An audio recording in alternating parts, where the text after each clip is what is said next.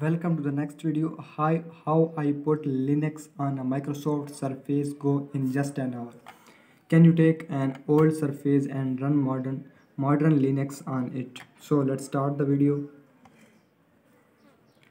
The original Surface Go is a nice little tablet that squeezes a lot out of a low power Platinum class processors on a 10-inch display. It's light and portable, the idea for the factor for devices.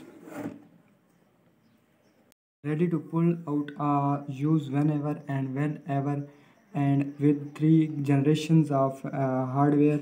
The original version is nice and cheap on the second hand market on the better value surfaces around, but it does have its limits. For one thing, but while it has a TPM, its processor is not supported on Windows 11. So how do you squeeze more life out of devices that will drop out of support in a couple of years as Microsoft winds down Windows 10? The answer is simple: one, run Linux on it.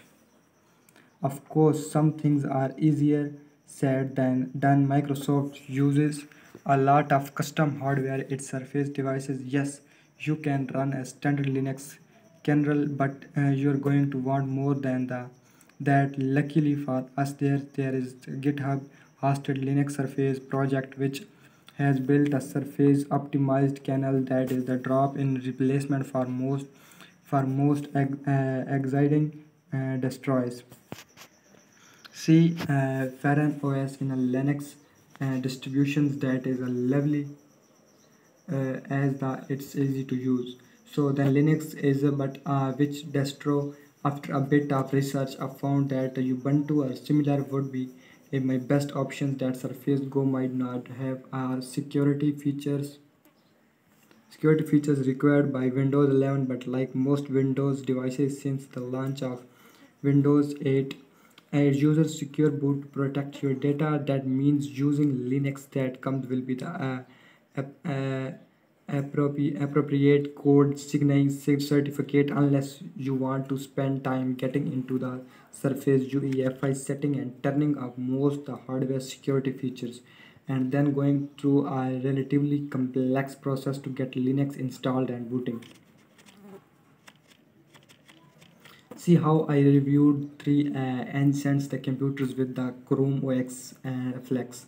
With Ubuntu, I was able to down at latest 22.4 LTS realized before using this familiar Rufus bootable USB creations tool to the download ISO is to a live USB stick with the supported for GPT UEFI systems. I helped have a USB C stick to hand as the Surface Go only has one USB C port and there can be issues installing Linux through USB hub. Getting installed was easy enough. I started from recovery sections on the update screens in Windows 10 setting as but where I choose to use advanced startup. This gives you two options booting your devices for the USB device. In the case of Ubuntu Live Image with my USB drive interest, I have given the option of booting using Linbus Lite. Is not actually the Linux distro, it's a hub in the Surface UEFI bootloaders that identify and bootable grub-based Linux media as Linux. Check it to start the Ubuntu install first launching a Linux environment so you can see how it will look on the surface. While you can set up dual boot,